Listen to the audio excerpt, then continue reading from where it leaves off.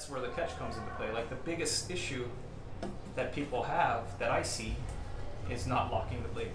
Right? And the thing that they don't realize is this one thing is something that can make or break you through time. Right? If you do not have that, if you lock that blade, then you can work on the rest of your stroke. Then you can work on your conditioning. Then you can work on your strength. But if you don't set it, I feel like you've lost everything that you want to do after that. Right? So the biggest thing to remember is learn the catch, take the time to learn the catch, and be patient. So we're back with Johnny, and if you broke the canoe paddle stroke down into its simplest steps or stages, what would they be? It would be reach out with both your arms straight, set it and lock it, pull your body to it. Like that simple. Okay. I mean, that is really what you're doing. You're just taking it, sticking it, and pulling yourself there without using your arms, right? If you bend your arms, you have an issue. If you keep your arms straight using larger muscle groups, that's pretty simple. I think we just take the stroke and we make it out of control with all these different turns and this and that. How do you know if you're doing it right or if you're doing it wrong? If you're doing it right, it's hard. It feels hard. It feels like you put it in mud. It feels like it's stuck. It feels like you have to breathe hard, kind of like doing a bench press. Okay. If you can talk when you're paddling, you're not locked in. Yeah. Unless you're going really easy. Oh, so if you're like talking story or within. Yeah, if you're saying, hey guys, we're going hard and here comes a bump, then you don't have much water on your paddle. I don't know, just like to look at it that way. So even though it's harder and it feels like you're almost like you're going slower because the paddle's not moving through the water as quick, your boat's actually moving faster. Yeah, your boat's going to travel farther in that distance. I mean, you're looking for distance in stroke. When you're trying to go on bumps, is there ever a time where you're going to do quicker, like less, digging deep kind of strokes? I don't think that you're digging less deep. I just feel like you're getting to the front quicker to get the rate up, but you still have to make the boat move to get on that bump. So if you're slipping, the boat's not moving. So your return is just faster? Your return, you get rid of the air time. Yeah. Okay. I mean, however you look at it, the stroke rate comes up, you're going to be slipping unless the boat speed's coming up, right? And that's where the catch comes into play. Like the biggest issue that people have, that I see, is not locking the blade. Right? And the thing that they don't realize is this one thing is something that can make or break you through time. Right? If you do not have that, if you lock that blade, then you can work on the rest of your stroke. Then you can work on your conditioning. Then you can work on your strength. But if you don't set it, I feel like you've lost everything that you want to do after that. Right? So the biggest thing to remember is learn the catch, take the time to learn the catch, and be patient until you fit. And I think as well as understanding where your catch is a really big thing. Longer your arms, the longer your torso, the farther forward you can get. You mark it on your boat at all or something? Or you tape or something, or no? Yeah, some people will actually mark, but the funny thing is if you have tape, unless you're doing video, you're not going to see where you completely sink the paddle. You can always look at that tape and think you're going in there, but you won't be. The feel is what you're looking for. You're looking to lock that blade up front and feeling like it's stuck. Right? I spent 1 year working on my catch. By the end of that year, I had my catch. Now I have it forever. Right? Because it's a feeling that I look for. And once you learn that catch, which is usually, like I said, about at your foot, once you're good at it and you feel it and you get it, you go an inch farther forward. You don't think, like your brother asked me, he says, so I need to reach a little more. I said, you don't think about reaching farther. Think about putting the paddle in just a little bit farther forward. Okay. And then what about if the water is, it's kind of different heights because you're in rough water? Find the water. You gotta find it. So that means that it could be the distance of where your catch actually gets in there could be different. And in rougher water, you may have to get down to find that water, whatever it is, and sometimes it's going to be up closer to you as well. And you move your hands down there instead of your full body. Yeah, you're always trying to use your arms to get to the water more than your body. Okay. I mean, all the top paddlers, you'll see this happen. You see this motion. And then, what about when you said you want to, your stroke only goes as hard or so on as the boat moves fast? Yeah. Does that mean that what changes is how much you're pushing and the speed at which you're trying to push yourself through the water? Like you start off slower and then pick up the cadence? The slower the boat's moving, the slower it's going to come through the water. Okay. Okay. Absolutely. So could it possibly be that maybe you're trying a little bit, you're pushing a little bit harder, but moving slower initially? Absolutely. But then as you get speed, then you're actually pushing less hard. As you get speed, you have a choice now, right? Right. You reach and you find more pressure and more pressure, you get more and more speed. Mm-hmm. And once the boat's moving, like we're in a tank here, so I could set this paddle in and I could feel that lock, and right now I feel it's very, very hard. Once that boat starts moving, now I have to be able to get in and grab that quick enough to match that boat speed to have that resistance on it. Right? So I kind of feel like you're getting in front of the water, in front of the blade. Like I'm going to come out in front of, that's kind of like a tiger claw, right? You come on and boom, you want to grab that. Mm-hmm. The faster you move, the faster you have to grab it to get that lock in there. Okay. And then what about people's paddle lengths? Could that have an issue on this, or do you have any thoughts on that? I just did a bunch of clinics for Puakea Canoe Club, and a lot of people had paddles that were too long for them. Uh-huh. Right? So some people stand up and they measure, this high or this high, but then they're measuring their legs. Right. You want to measure torso. The more you lock your paddle, the harder it's going to feel. And if the paddle's too long, it's going to be hard on your body. On your shoulders, right? Usually on your shoulders, yeah. So what you want to think about is, I use a simple drill, right? You kind of come here, reach to the top of it. You want to be kind of comfortable right over in your hand. From wherever your seat is. For your seat, yeah. So you want to be up here, comfortable right up on the tee. So butt level to the top, Yeah. where your arm's at. Okay. And then can you show me like where your top hand should be normally with a properly sized paddle, and then where it looks if it's not properly sized? So as far as height here, Yeah. I never even think about it. Oh, okay. So what I think about is you don't want to be too high off the water here, on the blade to the water. Right? Okay. So if the blade's high, the top hand's high. Uh-huh. If the blade's where it's supposed to be, close to the water, you don't even have to think about this. It's already there for you.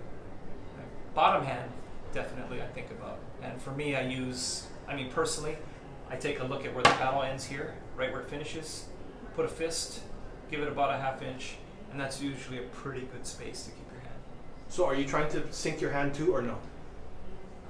That's, that gets pretty detailed, and Mm-hmm. depending on your level and how fast you're going and what you're doing through your stroke. When I'm teaching someone to get their blades deep, I teach them to get your hand wet. If your hand's wet and it's in the right spot, you know the blade's deep. Is there such a thing as a paddle that's too short? Yeah, too short, too hard.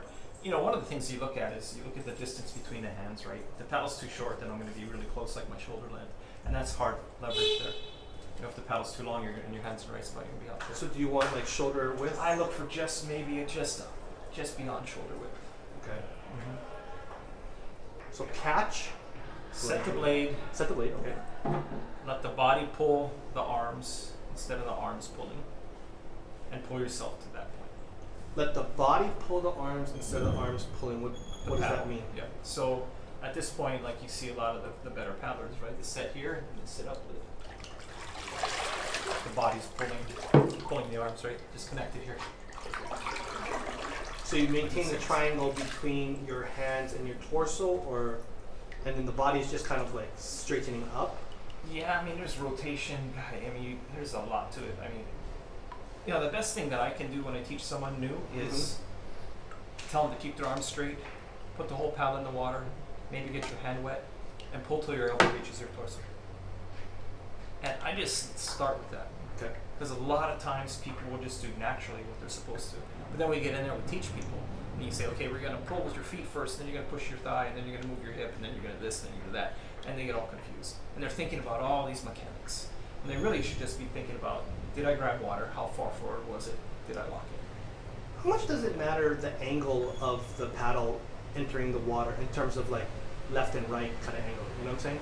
Yeah, straight up and down, bottom hand, top hand lined up, pull the blade right alongside the paddle. Because to get it straight up and down, sometimes it feels like you're leaning way far over on that side. Well, the good thing is if you're straight up and down, top hand's over the bottom, it's good. And if you are here, you can press and have pressure down, down, down over the paddle. If I was to bring this top hand in through the stroke, two things happen, right? The blade comes out to the side. I lose the pressure of my power being over the weight over that blade, and I push the water out to the side, and it makes the boat go side to side. And the steersman has to pull more, right? So you get a couple benefits from coming right alongside the boat. One is you get to keep your weight over this paddle the whole time, and the other thing is you're not pushing water out to the side and you're driving the boat forward. Okay. Who in your opinion has like the nicest paddle stroke? Tahitians by far. Yeah. Are there any ones on the internet or so on that kind of quickly reference? No, I mean I did a lot of clinics in the last few weeks, and you look at EDT, OPT, Paddling Connection, Air Tahiti Nui. I mean, there's so they just many, all look good, and they all have very, very good technique. Mm-hmm. That's why they're so advanced. I mean, the training and the culture, but the technique is beautiful. It's very, very efficient. If you're going on a downwind run and you're paddling, if you're paddling correctly, what muscles should be the most sore? I feel chest because of the pushing down, Really? and sometimes lats and. So not legs, and all of them, maybe. not really legs, I don't know. like it used to be, like kind of your legs should be so tired. No, it's not about the leg drive. It's about leg connection. It's about pressure with the legs, but it's not about leg drive. Oh. In my opinion, and what I'm seeing, and what I've been learning from some of the better coaches. Mm-hmm. Yeah, I think you can get as technical as you want to get, almost. I think you get technical and you push yourself right out, and you just don't get where you need to be. So if you are kind of like, let's say you're in a race and you're not, you're like, oh, I think something's off or whatever. What is your mental note to keep it simple and get back on track? For me, it's usually patience in the water, because you tend to get in a race and you start trying to pull faster through the water than the boat will move. So slow down. Some people, if they think slow down, then you have soft in the water. But if you have the right pressure and you're waiting for the boat to come to that point, and you have a lot of pressure on that blade, I call it patience. Mm-hmm. Setting it and waiting for it. Because if you pull too fast, something's going to give. You're going to get hurt, paddle's going to break, or something else. Like if you're pulling the speed of the boat, you can put as much pressure as you want on that paddle, and you're just going to get results from it. Right? So I mean, most problems come from races or coming from the brain. Right, because you know how it is in the race, right? Like you can be prepared, and then you're racing, and it's like, oh crap, this dude's beating me. You get overexcited. What's going on? You panic. What am I supposed to do? Bring up here? the stroke rate. You slip in the water. You chop away, and it doesn't do anything for you. Right? Think, am I using the right muscles? Stay in my zone. Is this my bump? Is that their bump? Right? Am I going to reach 1 inch farther? Am I using the right muscle groups? Am I using my lats? Am I using my push down? Try not to lose. I mean, it really comes down to basics. Just don't lose the basics of the stroke and keep your head. You'll have your best race. Yeah. Mm-hmm. Okay, so from the back on the front side now. Yep. What angle would constitute like straight up and down? Top hand over bottom is what I think this way. Okay.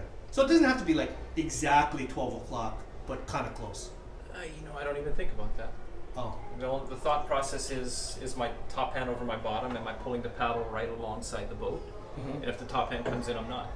Right? Okay. If the top hand goes out, you've lost power. Uh-huh. Right? If the top hand's here, your energy is good because you're right over your bottom and your weight's on top of the blade and you can push it.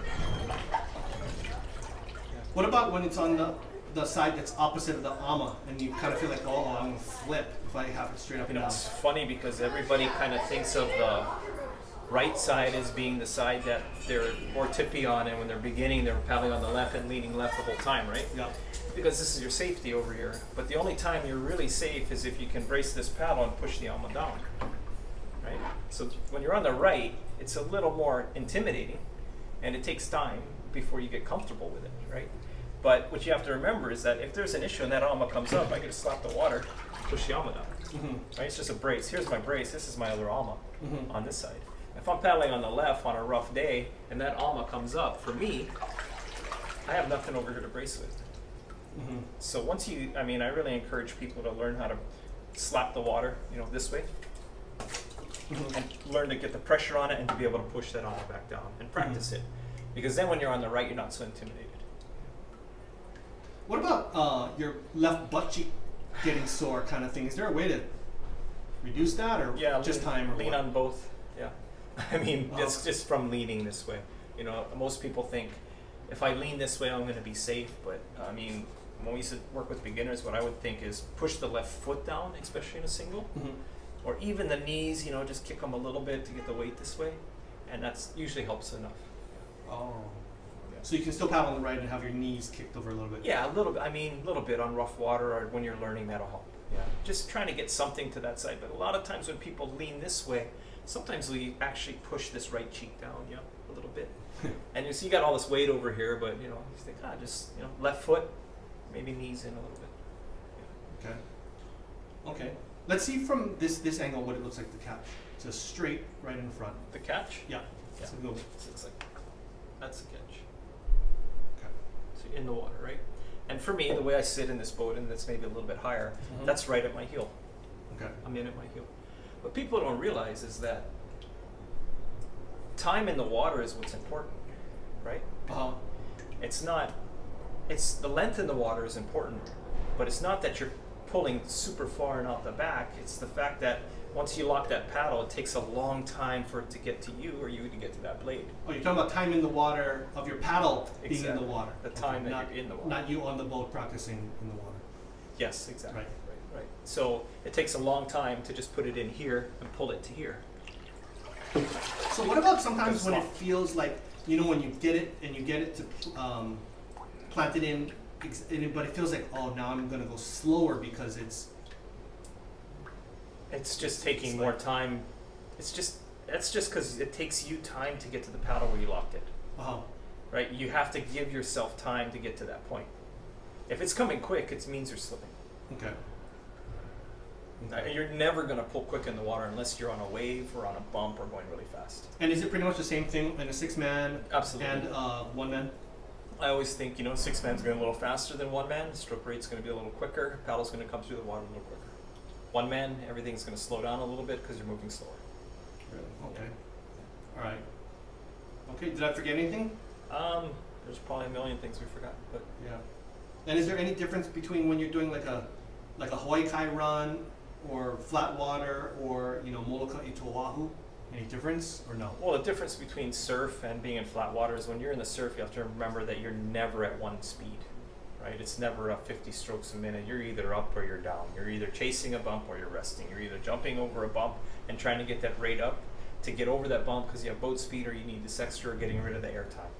Right? So the surf, to me, if you're just doing a downwind run or chasing bumps, it's actually a lot harder than it is to paddle in the flat because you're exerting more energy to get to where you want to go.